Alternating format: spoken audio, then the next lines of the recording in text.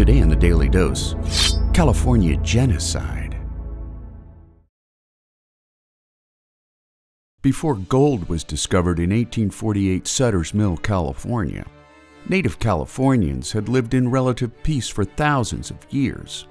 speaking up to 80 languages over a population base of some 150,000 people. That all changed during the steady arrival of white fortune seekers from back east, and when California became a state in 1850, the state's first governor, Hardeman Burnett, like many white settlers, saw indigenous Californians as lazy, savage, and dangerous, informing his legislative brethren during the second State of the State address that a war of extermination will continue to be waged between the races until the Indian race becomes extinct, and that while we cannot anticipate this result but with painful regret, the inevitable destiny of the race is beyond the power or wisdom of man to avert. Living up to his racist sentiments, Burnett gave a green light to the funding of local militias against California natives, enshrining into law the right for white citizens to arrest, enslave, or murder native Californians. In a little-known act of ethnic cleansing, state militias raided tribal encampments, shooting and oftentimes scalping Native Americans,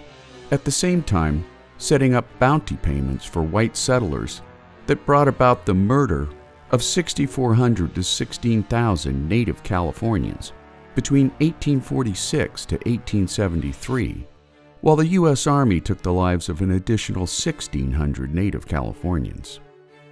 In many cases, the killing sprees wiped out entire tribal outposts,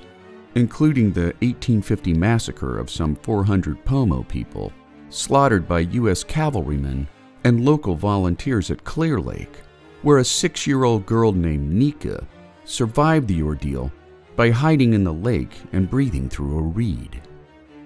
While many Native Californians died from the introduction of foreign diseases or enslavement, by the end of the slaughter in 1873,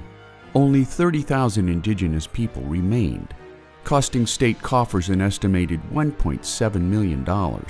a staggering sum at the time, to eradicate Native Americans from California soil. Still others were forced onto reservations, while Native children were forced to attend Indian assimilation schools.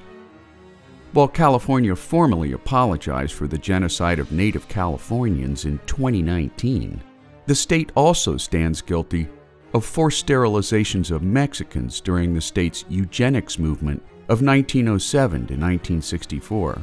as well as the discrimination and internment of some 120,000 Japanese Americans during the Second World War, making the genocide of 1846 to 1873 the first of many brutal injustices in California history. And there you have it, genocide in California, today on the Daily Dose. If you like learning something new every day, subscribe to the Daily Dose on YouTube or sign up for emails at dailydosenow.com.